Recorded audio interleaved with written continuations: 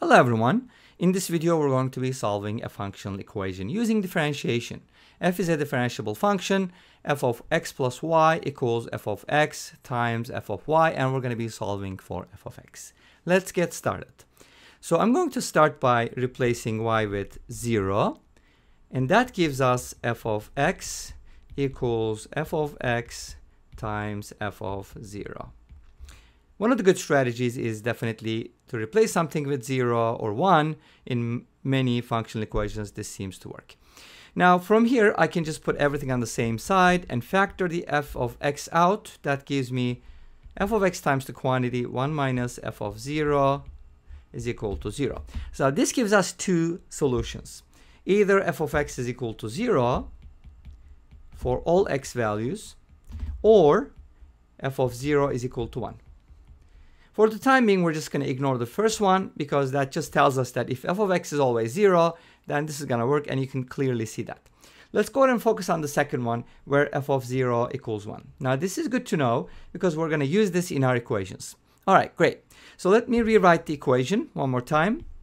F of x plus y equals f of x times f of y. Okay. Now, I'm going to replace y with h, so let's go ahead and do that.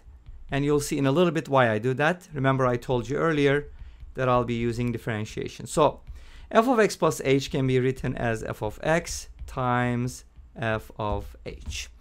Now, I'd like to subtract f of x from both sides. You probably see what I'm getting.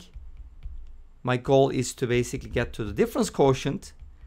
So I can do that by making the left-hand side look like f of x plus h minus f of x divided by h. So that's going to be my next step, dividing both sides by h. Let's go ahead and do that next. And we can factor out f of x on the right-hand side, and that's going to give us f of h minus 1 all over h. Okay. Now, what can I do with this? Since I have the difference quotient, I'd like to take the limit, and since f of x is differentiable, that means this limit exists. And let's go ahead and take the limit on both sides and write this as a limit. So, limit as h approaches 0 of f of x f of x plus h minus f of x divided by h is equal to limit as h approaches 0 of. Now I can just separate the f of x from here and write the f of h minus 1 over h as another quotient. And we'll deal with that in the next step. But if you look at the left-hand side, this is one of the things you should definitely know. We do get the derivative of f of x in general. Great. So this is equivalent to f prime of x, which is the derivative. But what about the right-hand side? Well, since f of x does not depend on h, it's considered a constant. We're taking limit as h approaches 0. So I can pull the f of x out by using the rules of limits. And then the rest I can write as limit as h approaches 0 of f of h minus 1. Now, this is the critical point, and this is super important because a lot of times if we're given that f of 0 is equal to 1, we replace f of 0 with 1. But this time, we're going to do the opposite and replace 1 with f of 0. Great. Since f of 0 is equal to 1, I can replace 1 with f of 0. And there's a purpose for that, and I can write the h as h minus 0. Now, what does this look like? Well, if you just consider another limit that you should also know if you're doing calculus or something like that, a limit as x approaches a of f of x minus f of a divided by x minus a basically gives you the derivative of a function at a point, which is f prime of a. Great. So what does this look like? This looks like the derivative of f at 0 because of what it is, right? So this is f prime at 0. Great. Let's rewrite this equation and let's see what we can get from here. So I got f prime of x equals f of x times f prime at 0. Let me write the f prime at 0 first. Okay. Since f prime at 0 is a constant because we're evaluating the derivative. Derivative is a function as well, since f is differentiable. So this is going to be a constant value. So let's go ahead and replace f prime at 0 with something that looks like a constant. How about c? Okay. And then my expression or equation looks like f prime of x equals c times f of x. This is great because we found out that the derivative of f is actually a multiple of f, which is really, really cool. All right, so at this point, we can just go ahead and turn this into a differential equation and solve by integration and then determine the constant c if possible. All right, let's go ahead and take a look at this next step. So I'm going to write the f prime of x as df over dx. And f is just going to be f. Instead of writing f of x every time, I'm just going to write it as f. C is a constant. So I'd like to separate the variables here. So let's go ahead and put it like this. df over f equals c dx. C is a constant, so it doesn't matter where it is. Now, if you integrate both sides, this is the critical point. When you have a separable differential equation, you can solve that equation by integration. And you can do that here as well. So if you integrate both sides, we don't know if f is going to be positive or negative on that interval for now. Let's go ahead and write it with the absolute value. So what is the integral of 1 over f? It's the ln of the absolute value of f, right? Okay. And the right-hand side can be integrated as cx. And we can just write the constant on one side. We don't really need it on both sides because the difference of constants is another constant. Now we got this equation. Is that beautiful? Like we got rid of all the primes and the derivatives and all those extra things. And now we're almost there. Let's go ahead and isolate f from here and find the c value. What am I going to do with this? Okay, so I would like to, first of all, get rid of the ln function. So let's go ahead and do e to the power both sides. That's going to give me the following.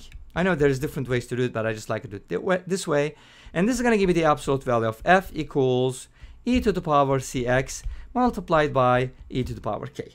All right, great. Now I can just write this as a plus minus, so f can be written as plus minus e to the power k, which is a constant, by the way, multiplied by e to the power cx. Since e to the power k is a constant, and with the plus minus sign, I can just go ahead and replace it with a nicer expression. How about calling that m?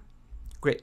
So from here, we get our f of x value, and f of x becomes m times e to the power cx. So we kind of got the value of f of x, but obviously we want to determine what the c value and m values are going to give us, if possible.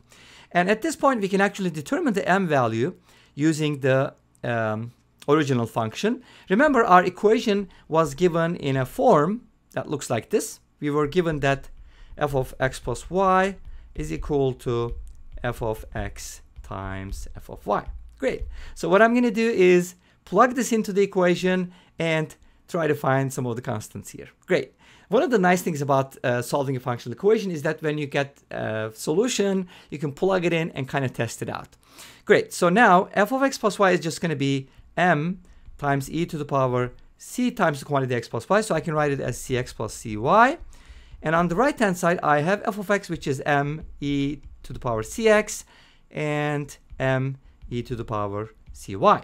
When you multiply these two expressions, you get the following. M times e to the power cx plus cy equals m squared. And when you multiply two powers with the same base, you add the exponents, and you can just go ahead and add these exponents. Obviously, e to the power something is never going to be 0. So what I can do is I can just cancel these out, right? Well, you can divide both sides by that. And this gives you a nice equation for m, which is m squared equals m. But this equation has two solutions. M is either 0 or m is 1. Great. Now, if m is equal to 0, remember, we wrote f of x as m times e to the power cx. And if m is 0, then from here we get f of x equals 0 for all x values. And remember, at the very beginning, if you go back, remember when we solved the equation, or we were trying to find the f of x value or f of 0 from here, we said that either f of x equals 0 for all x or f of 0 equals 1, and we use the second one. If that's not the case, f of x is going to be 0, and that's what we get from here.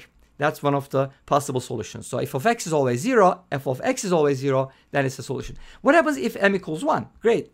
That's a better solution, in my opinion.